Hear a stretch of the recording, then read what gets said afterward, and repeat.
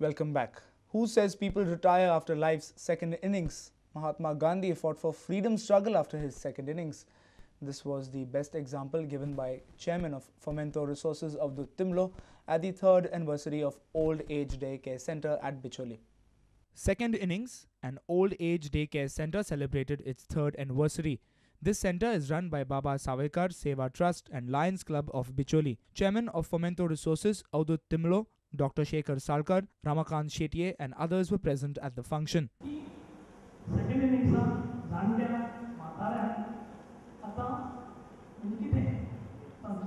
society भरपूर व्यवस्था 1915 Mohandas Karamchand Gandhi south आफ्रिकेसून Mumbai आयले ताजे वय 45 आशिल्लें तो फर्स्ट इनिंग्स आशिल्लो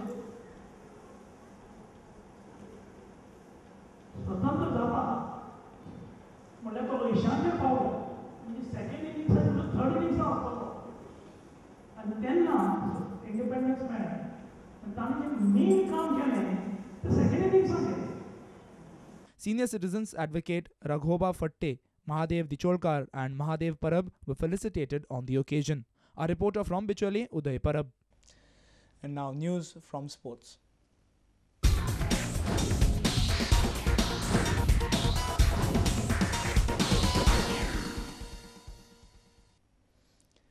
Close on the heels of the J-League Tour of Japan, Salgaonkar Sports Club players along with assistant coach Peter Valles visited the Caritas Orphan Age Home on Monday.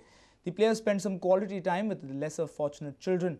This was a community-centric activity for the Green Brigade, a relatively unheard of trend in India.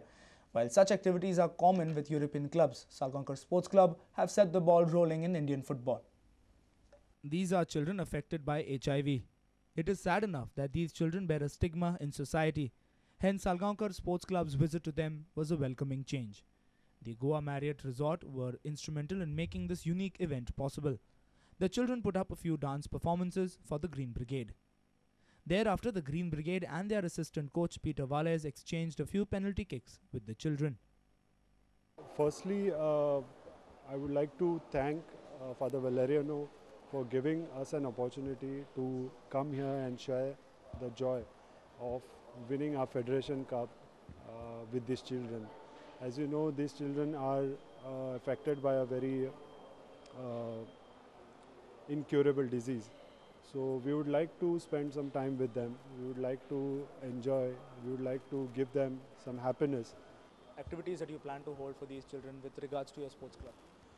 With regards to our sports club, this activity is a part of our community development program, and we would like to take it forward, take it to the next level. Just as a thought, we would like to take these children for the matches. We would like them to hold the hands of our players, and then walk to the center of the ground, and just the way how it is, so that the children get a feel of something special, and they just have a good time. So we just want them to be happy. This time the Salgaonkar Football Club has joined hands with us, and that's something that we're really thrilled about. Obviously they've had huge success in the last few weeks. So the club, the hotel, we've been down here today playing football with the kids. They've been performing for us. We've had an opportunity to hand over a small cheque of money which has been raised by the staff of the hotel. And as always when we interact with these children, it's a really fun time for the team, and I think it's been a great day for everybody. From TV, our sports reporter Nikhil Pereira with video journalist Devendra Gaonkar. An exciting fifth round of the professional league saw Salgaonkar Sports Club stopped in their tracks by Flaming Orange as Sporting defeated them by 2-1. Over at Duler, Santa Cruz Club of Cavalosi were held by Goa Velia. With this draw, Cavalosi have been displaced from the top spot and replaced by Sporting Club, while Goa Velia have moved away from the bottom spot of the league standings. Red hot after thrashing East Bengal 3-1, Salgaonkar Sports Club took to the field with a different belief in themselves.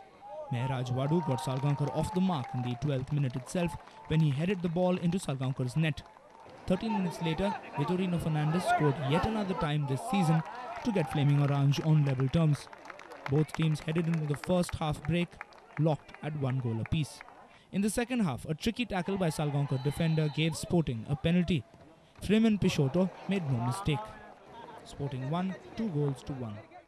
I think we played a very bad first half. That's where I think we lost the game. Second half we tried to recover, but it wasn't possible.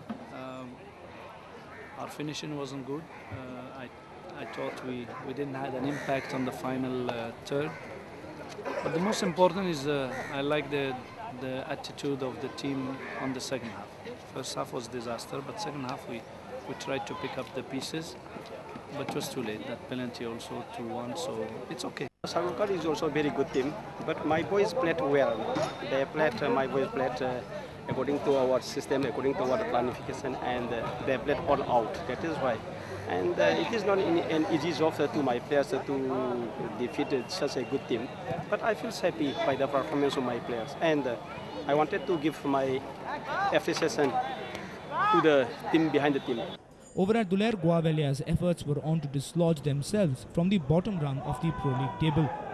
The side in green and red were pegged back by Santa Cruz Club of Cavalosi in the 24th minute when Dixon Rocktown scored in the 32nd minute. Around the stroke of half-time, an acrobatic dive across the goal from Randall Dias brought Guavelia on level terms. The match ended 1-1. From Mapsa, our reporter Shamsundar Fatte and Vasco, Surendra Madkaikar. And with this, we have come to an end of this news bulletin. Take care and keep watching Prudent Media. Goodbye.